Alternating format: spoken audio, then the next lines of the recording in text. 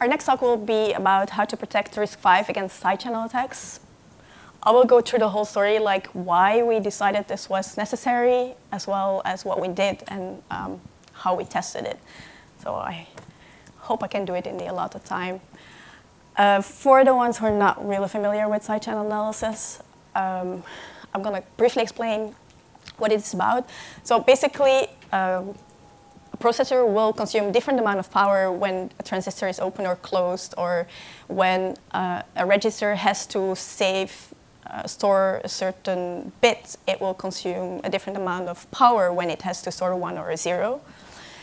And if we continue that reasoning, it means that if different values are being processed by a processor, it will consume a different amount of power.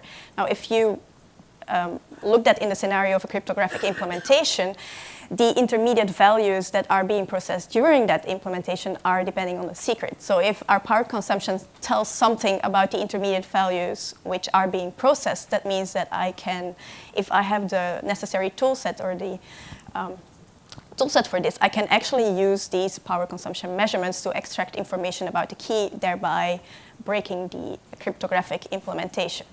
So this is what side channel analysis is all about.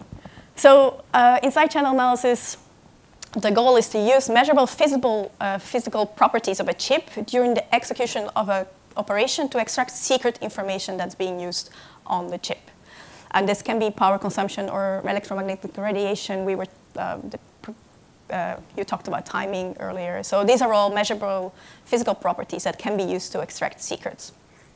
Now, I'm not really going to talk about the timing that much. I'm more going to talk about the data-dependent power consumption, where you need a lot of traces to extract secrets. This problem had been discovered at the end of the 90s, which means there's already 20 years of research going on. And of course, there is a lot of papers being written, and a lot of countermeasures have been published. One of the state-of-the-art countermeasures is based on Boolean masking, whereby you have a value x, which you are going to represent, for example, as a tuple of two values, of which one is random, and the other one, if you XOR the two values together, it becomes the real secret. And because one of them was random, if you calculate with the value as being the tuple, and you change your algorithms to deal with this representation, then all the intermediate values will be statistically independent of that secret, and your power consumption will not be related to the secret value anymore. So that's the idea behind the countermeasures. So why am I still here if there's 20 years of research and there's countermeasures out there? Well, imagine I'm a software implementer and I'm going to implement these algorithms, with countermeasures in it on a processor. Well, let's look at what the processor does for the software implementer. These intermediate values, where are they being used? At first, you have the register bank, obviously, because you're going to store those values there. You have your LU, where you're going to do computations on those values. You're going to use the memory, so you're going to store these intermediate values in the memory. And then the first, maybe, block, which is not that obvious to a software developer, is you have the memory interface. The values are going to go through that memory interface, and as a software developer, you're not necessarily thinking about that. If you look at how an ALU can be implemented, there may be input registers to the ALU, and there may be an output register at the end of the ALU. Also, again, as a software developer, you have no control over those. They're given to you. They're part of the microarchitecture. There may be a forwarding register somewhere in that CPU. Again, the software implementer is oblivious on that. There is a cache, which you sort of know, but you have no control over, or very little. There is a branch prediction unit, a fetch decode unit, and there is also a JTAG or a debug interface. And all these blocks, they can all contain these intermediate values you're working with. On top of that, all these blocks have to be connected. So there's a bunch of interconnects, and there is a bunch of paths between those blocks, which also are going to carry these values, and these values are possibly going to interact with each other, and therefore consuming power, which depends on these on these values. To continue the story, I need to tell a little bit more about how the power consumption is related to the actual values. And there is a couple type of leaks we distinguish. So either the power consumption is going to be related to the direct value of what is being computed. So you have the values which are, if you write down the algorithm, you have your intermediate values, and for example, a register writing or a value going over a bus. Those are all direct values that are going to be carried. There are also data override values. So if I write a value in a register and I'm overwriting that register, only a certain amount of bits will change. Therefore, the power consumption will be related to the amount of bits that will change or to the exact bits that will change. And that can also be depending on the actual values that are being written there. And then you have, even at a lower level, you have wire interconnects. Like, for example, if you have a register bank and the way the register bank is connected, like at a lower level, maybe you have a row read and a column read. Values in those there may be some leaks there because of the way everything's wired up. There are going to be glitches in the underlying hardware, and those can also create a temporary power consumption which relates to the glitch that's being shown at that point in time. So with all that information, let's look at what kind of countermeasures software developers are given. So if this, for example, is how we would implement an AND operation, so a simple AND operation where you have A and B equals Y, in your Boolean masking scheme, you would end up doing a 10-step program. And you would split your initial values A and B into two shares, we call them, A1 and A2. B will be split in two shares, B1 and B2. And then there is an algorithm which is theoretically secure. You can prove that this is theoretically secure. It will output two shares again, and if you XOR those two shares together, it will produce the correct output. When a mathematician writes down these algorithms, he will prove that these are secure. And now I'm going to say one more sentence. Under the assumption that each of these instructions leak separately. So he's going to assume that this instruction on the line 3 is not going to interact with any other values on any of the other lines, for example. So that's the assumption that these proofs are written. So now let's see what really happens when you implement this on a processor. Let's look at line 6 and 7. I have two elements on the right-hand side, two elements of operations that will go into the right-hand side of my ALU.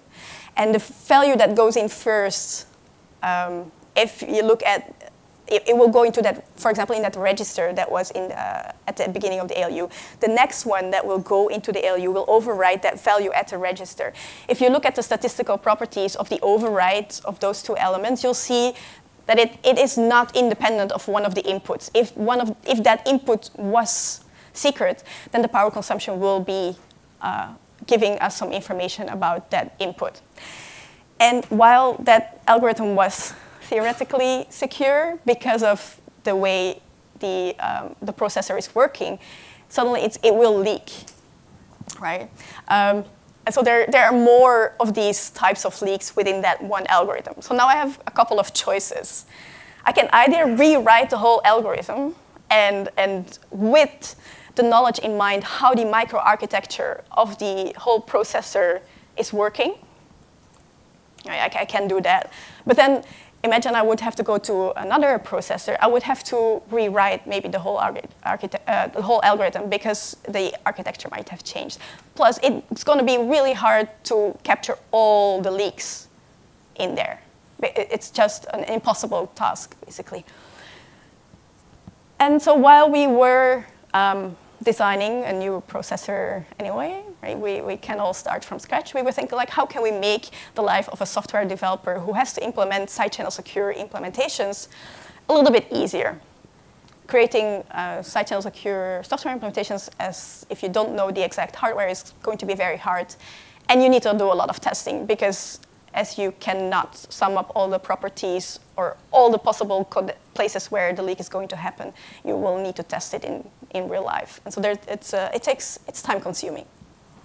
So our idea was to create a transparent hardware protection layer such that the software developer does not need to take care about DPA anymore. Basically, he can write unprotected software, and like magically, it will be DPA hardened or up to a certain level. And the software developer can be mostly unknowledgeable about the topic.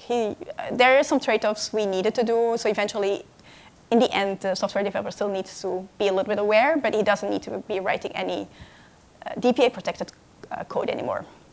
We started with a custom RISC-V design with the 5 pipeline stages, and we added some features to counteract side channel analysis. We introduced a random number generator. We used masking to protect the whole data path and the register bank, and we also protected the memory access, because that's also like an important leakage. So here is our architecture overview. Yeah, this is a schematic overview of the processor.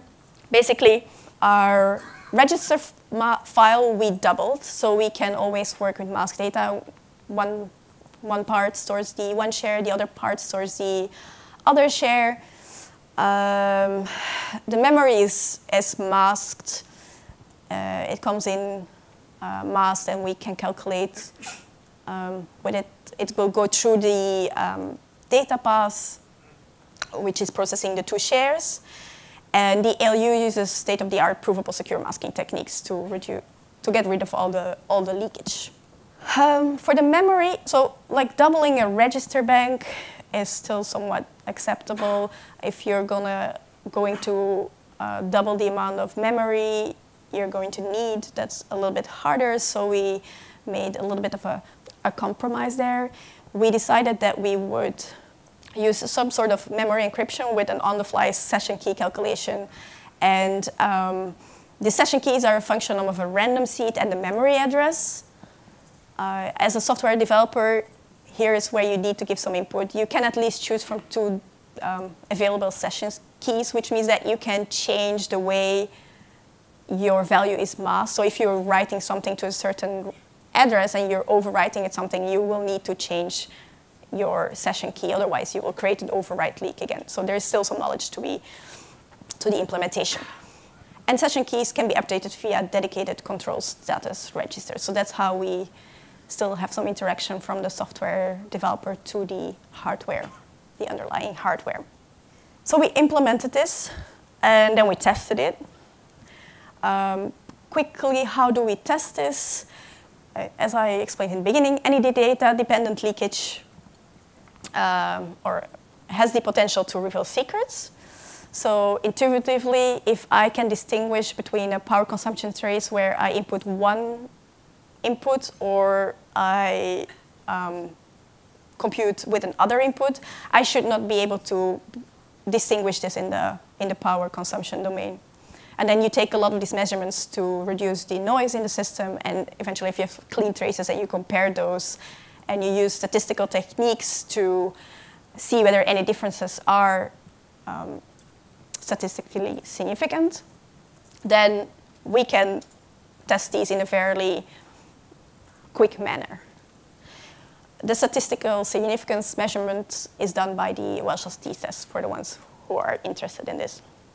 Our final implementation, we implemented this on the Zinc board where we had implemented a DPA-hardened RISC-V communication. So we had to send inputs to there. It goes through the UART and the ARM, which is on the Zinc boards. And the communication happened between the shared memory. We use a probe to measure on top of the RISC-V unit, measure the electromagnetic radiation in this way, and then we process them all on the computer. This is how it looks in real life. And then these are sort of the results, so I'll show you. On top, you'll see an AES operation. It's an unprotected AES implementation, so it's just like how you would implement it if you would implement it in a non-DPA secure way. You can count the rounds. It's AES 128. On the bottom, you'll see the difference between the fixed input and a random input over a lot of measurements. These are like 1 million measurements. So after 1 million measurements, you reduce the noise of the one set and the other set. You compare the difference. And you'll see here that difference. You'll also see those threshold lines I spoke about in the previous slide. Under that line, you have a very, very large, well, you know for sure that there is no statistical relevant leak. You'll see input leaks, which are still on mass in this case, and output leaks. So the input and the output are leaking, proving that it's working, and everything in between basically doesn't show any data-dependent leakage. So this is after a couple of million traces. This is what it looks like if you would just implement an AES on an unprotected RISC-V. And this is only like a 15,000 traces. The same lines I had shown here in the previous slide, these 4.5 lines, in the next slide here, they're like very tiny because these leaks are huge. And I'll throw in another algorithm. This is like a SHA-2 implementation. The same thing. You see the SHA-256 on the top slide. The average power consumption, if you want, you can count all rounds there. Here is the average trace of the inputs being fixed and input being random, the significance levels of 4.5. And you'll see, again, your input leaks and your output leaks.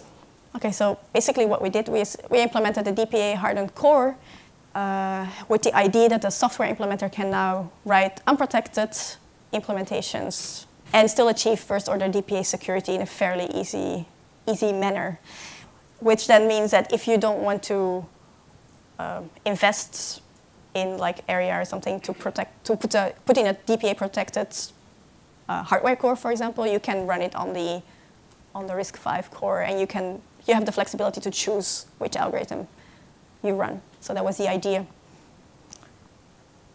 Voila.